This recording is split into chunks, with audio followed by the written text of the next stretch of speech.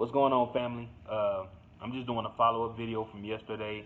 I realized when I dropped that video afterwards that I left out one integral piece of setting the foundation, and really starting. This is what starts your credit history profile if you're trying to build is opening up that business bank account. So what you need is your articles of organization or your certificate of filing, whatever it is called in your state, and you take that and the EIN number.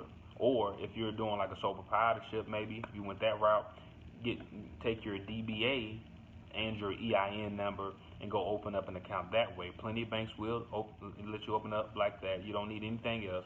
If some banks are requiring you to bring more documents, tax, all that stuff, really go to another bank. Here I use Randolph Brooks Federal Credit Union. That's the first place I went to. I'm in San Antonio, Texas. They were easy. I did Navy Federal, but you know you have to be a member of Navy Federal to open up a business bank account. I think I did Security Service. I believe Wells Fargo and some other places. You know, regular banks. Just check what you need online or just call them.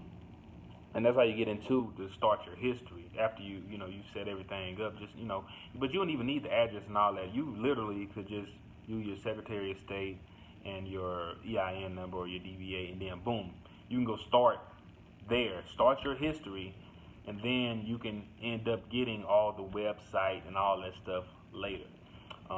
As well as a credit score. You also have a bank rating with your bank.